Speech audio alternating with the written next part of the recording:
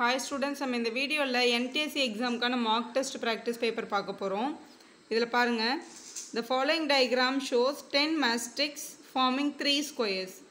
What is the minimum number of mastics must be removed to make 2 squares? இது வந்து ரெண்டு ஸ்கொயரா மாத்துறதுக்கு minimum எத்தனை mastic நீங்க ரிமூவ் பண்ணனும் அப்படினு கேட்டிருக்காங்க.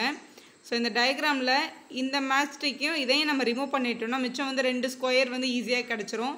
அப்ப மினிமம் ரெண்டு mastic ரிமூவ் பண்ணாலே நமக்கு 2 ஸ்கொயர் மேக் பண்ண முடியும்ன்றது தான் கரெக்ட் ஆன்சர். இப்போ வந்து நான் இத மேக் பண்ணனும்னா மேல இருந்து 3 mastic ரிமூவ் பண்ணனும். இங்கே ரிமூவ் பண்ணாலும் 3 ரிமூவ் பண்ற மாதிரி ஆயிடும். சோ மினிமம் கேட்டிருக்கிறதுனால நம்ம இதுதான் ரிமூவ் பண்ணோம். அப்ப 2 தான் உங்களோட கரெக்ட் ஆன்சர். அதுல இன்னொரு क्वेश्चन இருக்கு.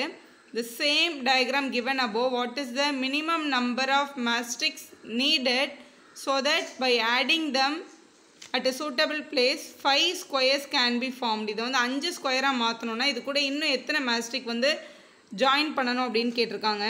சோ ஜாயின் பண்ணா இங்க பாருங்க 1 2 3 4 5. அப்பதான் நமக்கு வந்து 5 ஸ்கொயர் வரும். 1 2 3 4 5. சோ 5 ஸ்கொயர் வரணும்னா இன்னும் நமக்கு எத்தனை எக்ஸ்ட்ரா mastic வேணும்னு கேட்டிருக்காங்க. 5 mastic வேணும் அப்படின்றது தான் கரெக்ட்டான ஆன்சர். நெக்ஸ்ட் क्वेश्चन பாருங்க. இது வந்து ஒரு ஸ்டேட்மென்ட் கன்க்ளூஷன் டைப். இந்த ஸ்டேட்மென்ட் ரெண்டும் ட்ரூவா இருந்துச்சுனா இதுல எந்த கன்க்ளூஷன் வந்து கரெக்ட்டா ஃபாலோ ஆகுது அப்படின்றது தான் இதோட क्वेश्चन. ஃபர்ஸ்ட் பாருங்க, all the chairs are houses அப்படினு கொடுத்திருக்காங்க. சோ எல்லா சேர்ஸும் வந்து houses தான் அப்படினா சேர்ஸ் உள்ள போட்டு houses வெளியே டிரா பண்ணனும். சோ எல்லா சேரும் houses அப்படினு டிரா பண்ணிருக்கோம். some shoes are houses அப்படினு கொடுத்திருக்காங்க. சோ shoes வந்து இப்படி டிரா பண்ணனும் நம்ம. some shoes மட்டும் housesல இருக்கு அப்படினு டிரா பண்ணிடணும். இப்போ இதுல கன்க்ளூஷன் பாருங்க, இதுல இதெல்லாம் ட்ரூன்னு பார்க்கலாம். some chairs are shoes ன்னு கேட்டிருக்காங்க. சோ அப்படி இருக்கணும்னு எந்த அவசியமும் இல்ல, அவங்க அத சொல்லவும் இல்ல. some shoes are chairs ன்னு கேட்டிருக்காங்க. ஆமா இல்ல. some shoes are houses அப்படின்றத क्वेश्चनல கொடுத்திருக்குது. சோ some shoes are chairsன்றது வந்து பாசிபிள் இல்ல. அப்ப ரெண்டுமே வந்து ஃபாலோ பண்ணாது. A ன்ற கன்க்ளூஷனை ஃபாலோ பண்ணாது, B ன்ற கன்க்ளூஷனை ஃபாலோ பண்ணாது. if neither A nor B follows, neither nor ரெண்டுமே இல்லன்னு அர்த்தம். அப்ப இதான் உங்களோட கரெக்ட் ஆன்சர். நெக்ஸ்ட் இன்னொரு ஸ்டேட்மென்ட் கன்க்ளூஷன் டைப் பாருங்க. all men's are dogs அப்படினு கொடுத்திருக்காங்க. சோ இதுல வந்து எல்லா மென்னும் வந்து dogs அப்படினு கொடுத்திருக்காங்க. சோ இங்க dogs வந்து பெரிய சர்க்கிள். நெக்ஸ்ட் பாருங்க, all the dogs are cats. இந்த எல்லா டாக்ஸும் வந்து cats. அப்ப எல்லா டாகும் வந்து கேட்டுக்குள்ள வரும். அப்ப இது வந்து cats ன்னு எழுதிக்கோங்க. சோ இதான் கொடுத்திருக்க டயகிராம். இப்போ all the conclusionல all men are cat ன்னு கேட்டிருக்காங்க. எல்லா மென்னும் கேட்டுக்குள்ள வராங்களானா கண்டிப்பா வராங்க. சோ இது கரெக்ட்டானது தான். all the cats are men ன்னு கேட்டிருக்காங்க. எல்லா கேட்டும் மென்னுக்குள்ள வருமானா வராது. some cats ன்னு கொடுத்திருந்தாங்கன்னா அது கரெக்ட்டா. நீங்க all ன்னு கொடுத்திருக்காங்க, கண்டிப்பா இது ராங் தான். so only A follows. if only A follows அப்படின்ற ஃபர்ஸ்ட் ஆப்ஷன் தான் கரெக்ட் ஆப்ஷன். நெக்ஸ்ட் क्वेश्चन பாருங்க. choose the missing term தான் உங்களோட क्वेश्चन. இது எப்படி இருக்குன்னா இங்க பாருங்க, OPQ அப்படின்றத இங்க ரிவர்ஸ்ல எழுதி இருக்காங்க. QPO அப்படினு எழுதி இருக்காங்க. எழுதும்போது இந்த டைரக்ஷன் எழுதி இருக்காங்க, 3 லெட்டர். அடுத்து பாருங்க, SRQ. இங்க Sல இருந்து ஸ்டார்ட் பண்ணி SRQ. இங்க எங்க ஸ்டார்ட் பண்ணமோ அங்க முடிக்கணும். அந்த மாதிரி 3 லெட்டரா எழுதி இருக்காங்க, ரொம்ப ஈஸியா. அடுத்து பாருங்க, UTS. சோ இங்க U ல இருந்து ஸ்டார்ட் பண்ணி S ல முடிச்சிருக்காங்க. ஏனா போன தடவை நம்ம S ல தான ஸ்டார்ட் பண்ணோம். அப்ப கண்டிப்பா நெக்ஸ்ட் வந்து U ல முடிக்கிற மாதிரி ஸ்டார்ட் பண்ணிருப்பாங்க. அதனால W ல இருந்து ஸ்டார்ட் பண்ணி U வரைக்கும் எழுதி இருக்காங்க. சோ நெக்ஸ்ட் நம்ம ஸ்டார்ட் பண்றது W ல முடிக்கிற மாதிரி இருக்கணும். சோ W ல முடிக்கணும்னா YXW தான் எழுதணும். அது உங்களோட செகண்ட் ஆப்ஷன்ல இருக்கு. நெக்ஸ்ட் இன்னொரு மிஸ்ஸிங் டேர்ம் क्वेश्चन தான் பார்க்க போறோம். இது எப்படி இருக்குன்னு பாருங்க. சோ இதுல வந்து ஃபர்ஸ்ட் லெட்டர் பார்க்கலாம். YWU அப்படினு வந்திருக்கு. சோ இங்க வந்து ஃபர்ஸ்ட் Y, அதுக்கு அப்புறம் W, அதுக்கு அப்புறம் U, க்கு அப்புறம் இங்க ஃபர்ஸ்ட் லெட்டர் வந்து S கொடுத்திருக்காங்க. S. அப்ப ஒரு லெட்டர் விட்டு விட்டு எழுதி இருக்காங்க. Y க்கு அப்புறம் X விட்டுட்டாங்க, W எழுதி இருக்காங்க, அப்புறம் V விட்டுட்டாங்க, U எழுதி இருக்காங்க. அப்ப கண்டிப்பா T க்கு அப்புறம் ஒரு லெட்டர் விட்டு ஃபர்ஸ்ட் லெட்டர் கண்டிப்பா என்னதான் வரும்? Q தான் வரும். அப்படி பார்த்தா Q ல நமக்கு வந்து 3 ஆப்ஷன் இருக்கு. அப்ப இன்னொரு லெட்டர் நம்ம கண்டுபிடிக்கணும். நெக்ஸ்ட் லெட்டர் பாருங்க. E வந்து E க்கு அப்புறம் F கொடுத்திருக்காங்க. சோ E க்கு அப்புறம் F போட்டுருக்காங்க. F க்கு அப்புறம் H ஆயிருக்கு. F வந்து H ஆயிருக்கு. இங்க எந்த லெட்டருமே விடல, 0. F ல இருந்து H வரைக்கும் ஒரு லெட்டர் விட்டுருக்காங்க. அடுத்து H வந்து K ஆயிருக்கு. H ல இருந்து K ஆவணும்னா 2 லெட்டர் விட்டுருக்காங்க. அப்போ கேலேருந்து அடுத்த லெட்டர் என்ன வரும்னா கண்டிப்பாக 3 லெட்டர் விட்டு தான் எழுதியிருப்பாங்க. இங்கே எதுவுமே விடல, 1 லெட்டர் 2 லெட்டர் 3 லெட்டர் விடணும். அப்போ கண்டிப்பாக ஓ தான் வரும். அப்போ நெக்ஸ்ட்டு வந்து ஓ. ஸோ கியூ ஓவில் ஸ்டார்ட் ஆகிற மாதிரி ஒரே ஒரு ஆப்ஷன் தான் இருக்குது. அதுதான் உங்களோட கரெக்டான ஆன்சர். நெக்ஸ்ட்டு டிஃப்ரெண்ட் கொஸ்டின் கொடுத்துருக்காங்க பாருங்கள். இந்த following series the number of letters skipped in between the adjacent letters are in the ascending order like 2 3 4 5. which one of the following letter group does not obey this rule அப்படின்னு கேட்டிருக்காங்க. அதாவது adjacent letterனா பக்கத்தில் இருக்க number வந்து ஸ்கிப்டுனா நடுவில் ஒரு letter விட்டு எழுதியிருப்பாங்களா, அது வந்து ஒரு அசெண்டிங் ஆர்டரில் வந்திருக்கணும் அப்படின்னு சொல்லியிருக்காங்க. ஃபார் எக்ஸாம்பிள் இங்கே பாருங்களேன், ஜிக்கு அப்புறம் ஐ எழுதியிருக்காங்க. ஸோ ஜிக்கு அப்புறம் ஐ, அப்போ இந்த இடத்துல ஒரு லெட்டர் மிஸ் பண்ணியிருக்காங்க. அப்புறம் ஐ வந்து எல் எழுதியிருக்காங்க. ஐலேருந்து எல் எழுதுறதுக்குன்னா இங்கே 2 லெட்டர்ஸ் மிஸ் பண்ணியிருக்காங்க.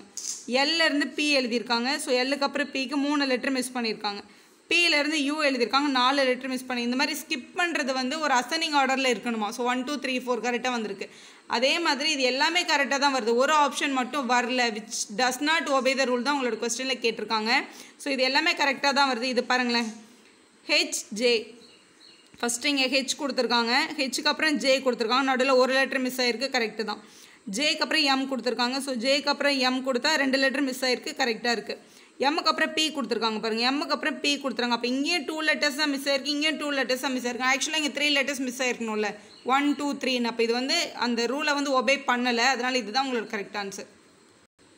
நெக்ஸ்ட்டு பாருங்கள், ப்ராப்ளம் ஃபிகர் ஆன்சர் ஃபிகர் அப்படின்னு கொடுத்துருக்காங்க. இதுக்கப்புறமா வரப்போகிற ஃபிகர் என்ன அப்படின்றத நம்ம கண்டுபிடிக்கணும். இப்போ இது வந்து ஒரு ஹெக்ஸகன், இதுக்கு வந்து 6 சைடு இருக்குது. இப்போ இந்த ஃபஸ்ட்டு வேர்டெக்ஸை வந்து ஜாயின் பண்ணியிருக்கேன். இப்போ 1 2 கூட ஜாயின் பண்ணால் அது ஒரு சைடு தான், டயகனல் தான் நமக்கு வேணும். இப்போ 1 3 கூட ஜாயின் பண்ணியிருக்காங்க ஃபஸ்ட்டு, அப்புறம் 1 4 கூட ஜாயின் பண்ணியிருக்காங்க, அப்புறம் 1 வந்து 5 கூட ஜாயின் பண்ணியிருக்காங்க. 1 6 கூட ஜாயின் பண்ணால் அது ஒரு சைடு தான், அதனால அது நமக்கு தேவையில்லை. இப்போ நம்ம 2ல் ஸ்டார்ட் பண்ணியிருக்காங்க.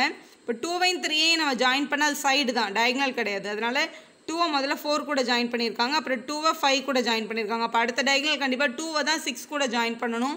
ஸோ 2வை 6 கூட ஜாயின் பண்ணுற மாதிரி டயக்ராம் வந்து இந்த 4th ஆப்ஷனில் இருக்குது பாருங்கள், இதுதான் உங்களோட கரெக்ட் ஆப்ஷன்.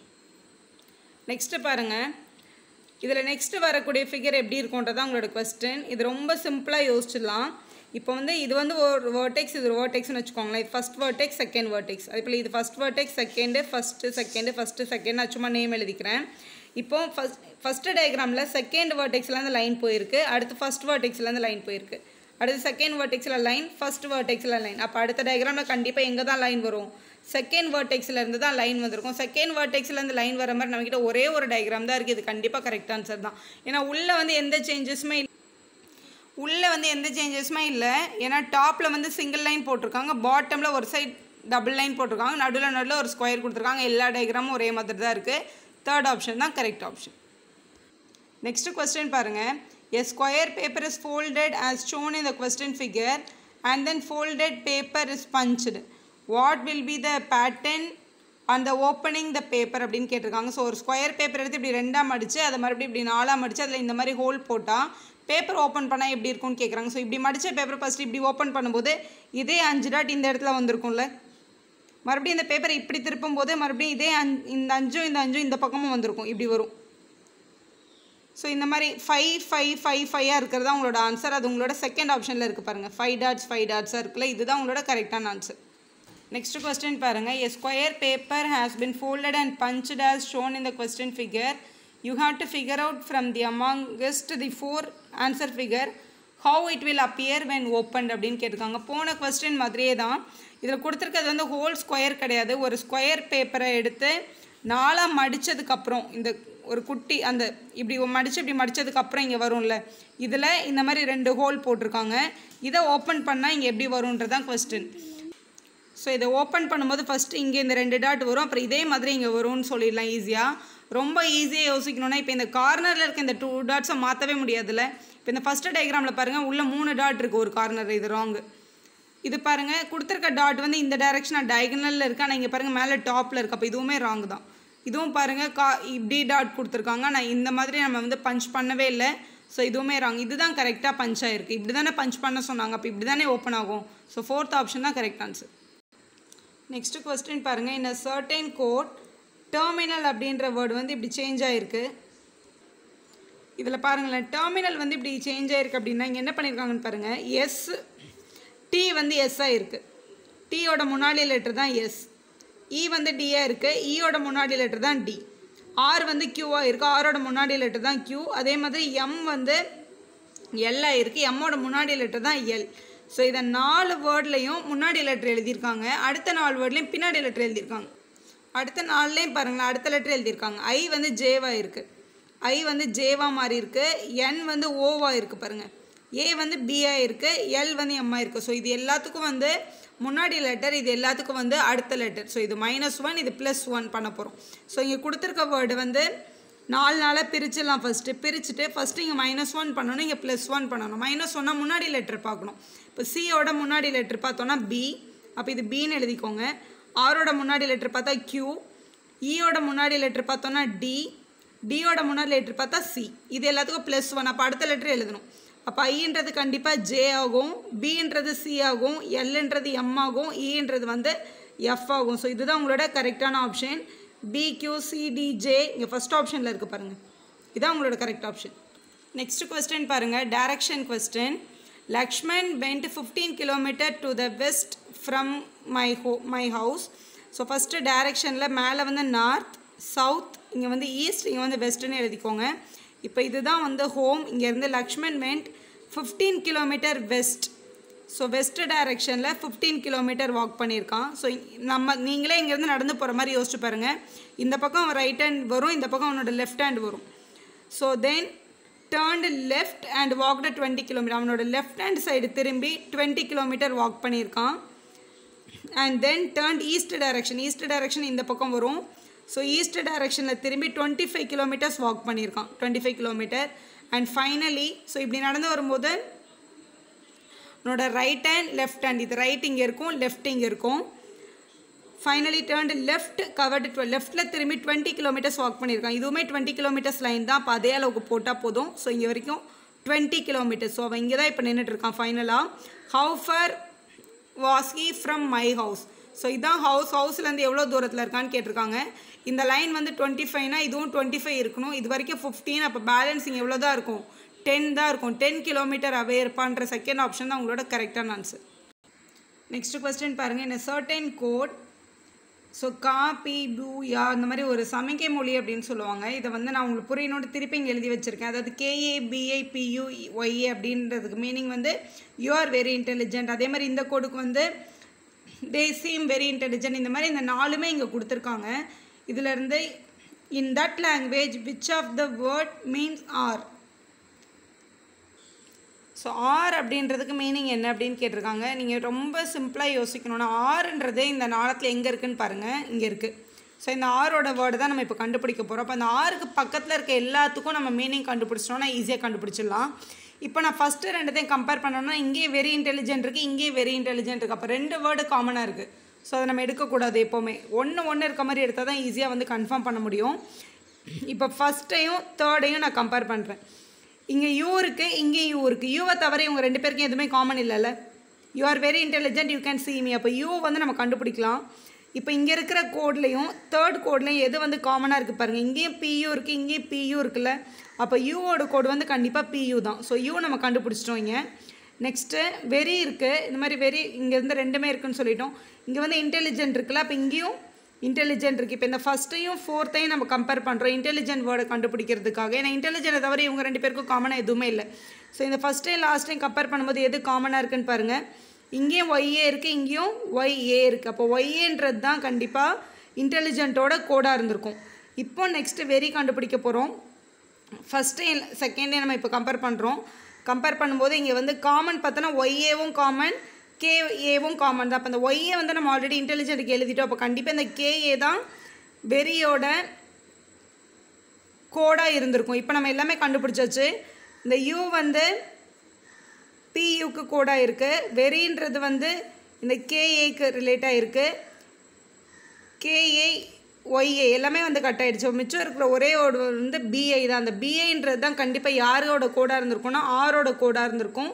அந்த ஆப்ஷன் பாருங்கள், இங்கே செகண்ட் ஆப்ஷனில் இருக்குது.